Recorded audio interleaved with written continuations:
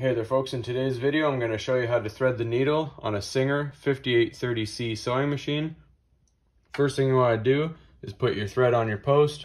From your post you're going to travel over to here, just like that. Then you're going to come down to your tension disc, through your slit, down through here, back up again,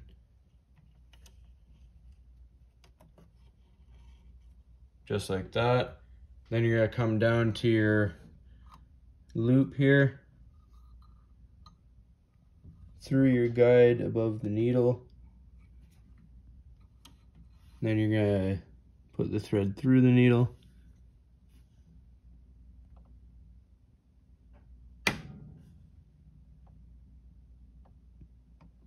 Just like that.